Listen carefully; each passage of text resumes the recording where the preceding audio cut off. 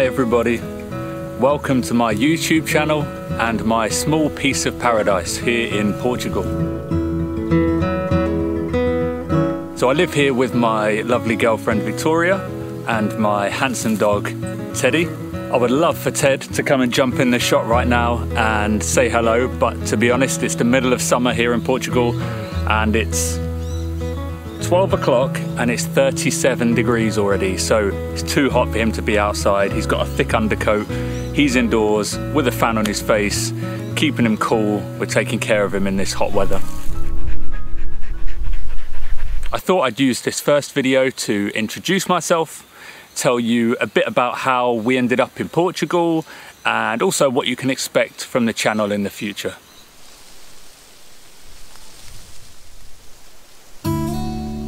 Our journey started about 3, maybe 4 years ago, when Victoria and I decided that we wanted to leave behind the rat race of the UK and we wanted to move abroad. We wanted to go somewhere that firstly had a warmer climate, that secondly was less densely populated than the UK, and thirdly somewhere where we could have some land to work on lots of projects. We also wanted a place with plenty of privacy, surrounded by nature and nothing but peace and quiet.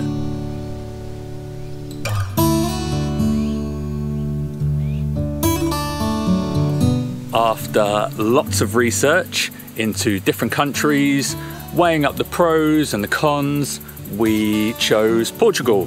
I'll go into detail in another video as to why we settled on Portugal, because there's lots to cover in that, but in short, it's just because it ticked almost all of the boxes that we were looking for. Now, our initial plan was to come here in 2021, so we decided to put our house on the market back in the UK as a way of kind of giving us a kick up the backside and turning this thing into reality rather than it just being a pipe dream.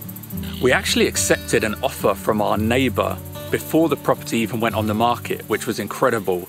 It got the ball rolling really quickly and we expected to complete within a couple of months. You must stay at home. So unfortunately COVID hit everywhere and the UK went into lockdown. At this point the sale was near completion, but we had to put it on hold because Victoria and I couldn't find anywhere else to stay temporarily between selling our house and going to Portugal. Airbnbs weren't allowing people to make any bookings and letting agents weren't open to do any viewings. So we were kind of left in limbo.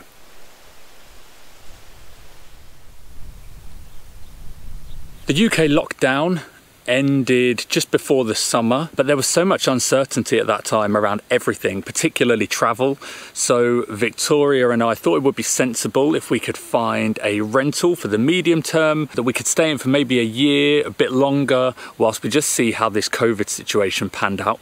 So our house sale completed, we moved into a rental and we spent that summer planning our trip to Portugal the following year.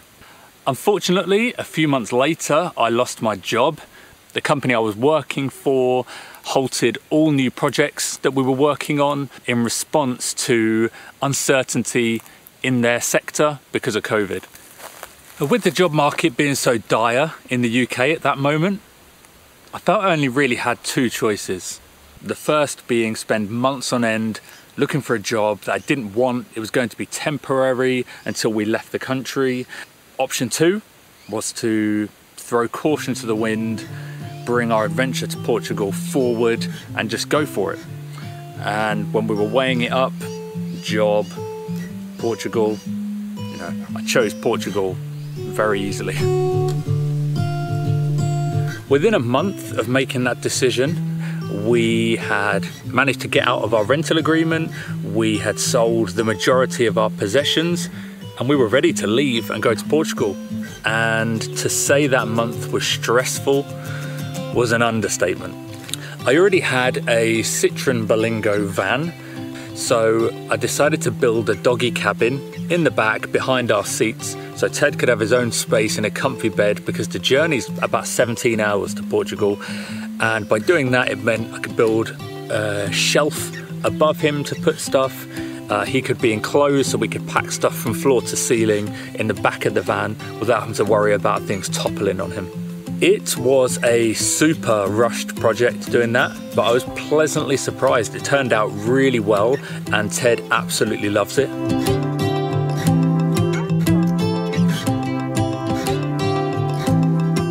Once the doggy cabin was built, we booked our ticket on the Eurotunnel and we packed the van with, let's say, all of our essential belongings. I say essential because realistically we've probably not touched about 40 to 50% of what we bought at that time.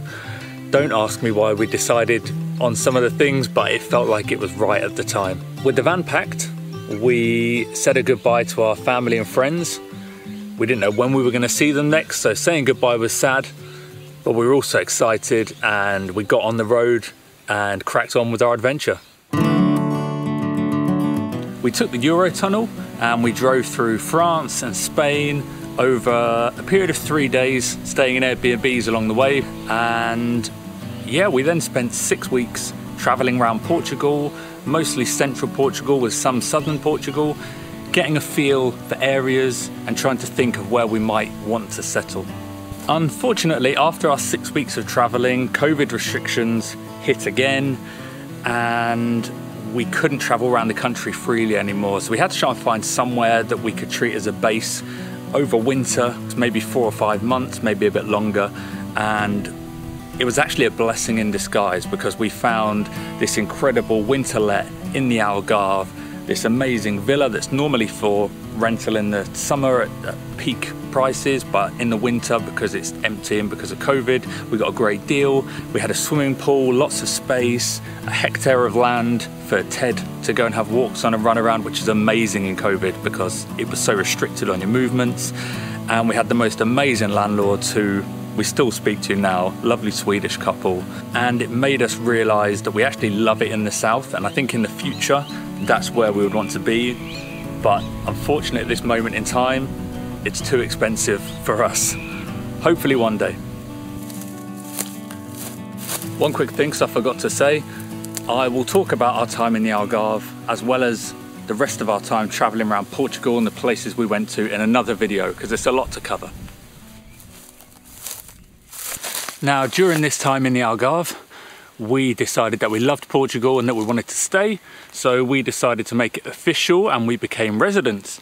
We were really lucky that because we brought the trip forward, we were actually in the country already before the end of the Brexit transition period. So we managed to get residency very, very easily. It was just a quick 10-minute appointment at our local council, sign some paperwork, and that's it, we became residents. Whereas now you have to apply for a visa and there's a lot more criteria. So, after 6 months in the Algarve, the Portuguese government lifted travel restrictions again within Portugal, which now meant you could move between municipalities, which is kind of like counties in the UK. And we decided to seize the opportunity. We travelled back up to central Portugal. We stayed here for a week in a few areas that we had been to previously, and we saw property after property after property. Somewhere in the ballpark of 30 to 40 properties within the space of a week. It was crazy. And to be honest, there was more duds than there was good ones. But eventually we came to this one here and we could see it was a real diamond in the rough. It was one of the last ones we actually viewed.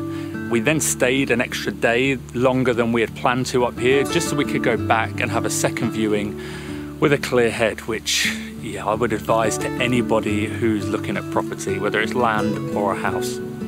After the second viewing, we went back to the Algarve, we had a little think and we decided, yep, we're gonna put an offer in on this place. There was a bit of back and forth, but eventually our offer was accepted and we were over the moon. So about 6 weeks later, everything went through. We came back up from the Algarve to central Portugal to go to the notary's office, sign all of the documents, and we got the keys.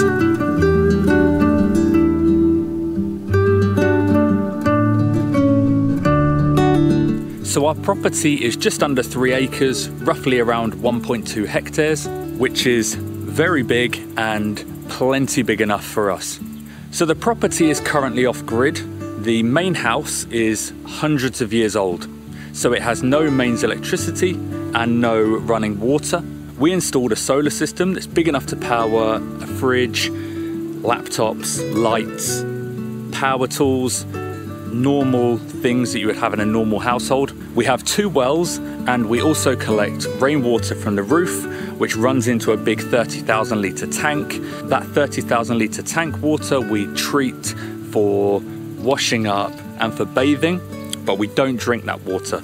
Our plan in the next 12 months is to get on the grid for both electric and water, but we will still use our water resources on the land as well as the solar to complement the mains electric. Our main reason for this is that we want to be able to have air conditioning. Running that from solar requires a huge system and masses of investment. And with the big fire risk here, although we have lots of water at the land, it's still a finite amount. So having mains water from the municipal, from the council, will be really reassuring.